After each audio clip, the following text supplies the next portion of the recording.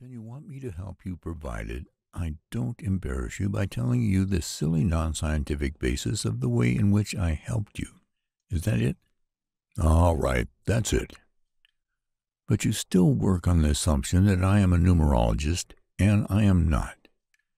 I call myself that so that the police won't bother me, and the little man chuckled dryly, so that the psychiatrist won't either. I'm a mathematician, an honest one. Zebatinsky smiled. The numerologist said, I build computers. I study probable futures. What? Does that sound worse than numerology to you? Why? Given enough data and a computer capable of sufficient numbers of operations in unit of time, the future is predictable, at least in terms of probabilities. When you compute the motions of a missile in order to aim an anti-missile missile, isn't it the future you're predicting? The missile and anti-missile would not collide if the future were predicted incorrectly. I do the same thing. Since I work with a greater number of variables, my results are less accurate. You mean you'll predict my future? Very approximately. Once I've done that, I will modify the data by changing your name and no other fact about you.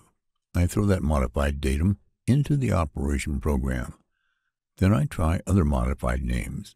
I study each modified future and find one that contains a greater degree of recognition for you than the future that now lies ahead of me. Or no, let me put it another way.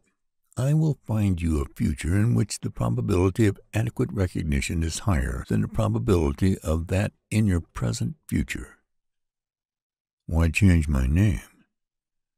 That is the only change I ever make, for several reasons. Number one, it is a simple change. After all, if I make a great change or many changes, so many new variables enter that I can no longer interpret the result.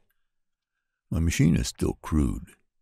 Number two, it is a reasonable change. I can't change your height, can I? Or the color of your eyes, or even your temperament. Number three, it is a significant change. Names mean a lot to people. Finally, number four, it is a common change that is done every day by various people. Zebatinsky said, What if you don't find a better future? That is the risk you will have to take. You will be no worse off than now, my friend. Zebatinsky stared at the little man uneasily.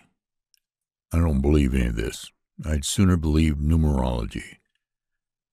The numerologist sighed. I thought a person like yourself would feel more comfortable with the truth.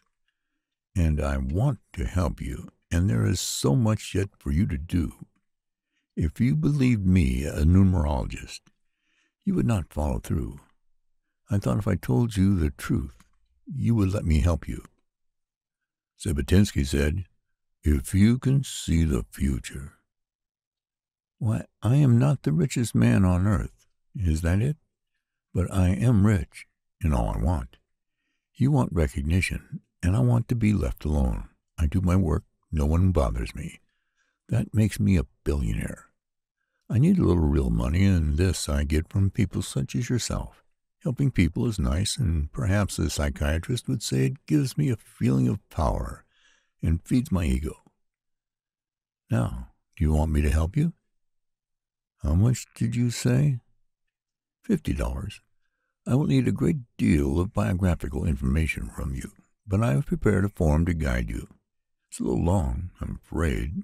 Still, if you can get it in the mail by the end of the week, I will have an answer for you by the...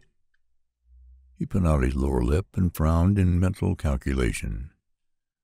The 20th of next month. 5 weeks? So long?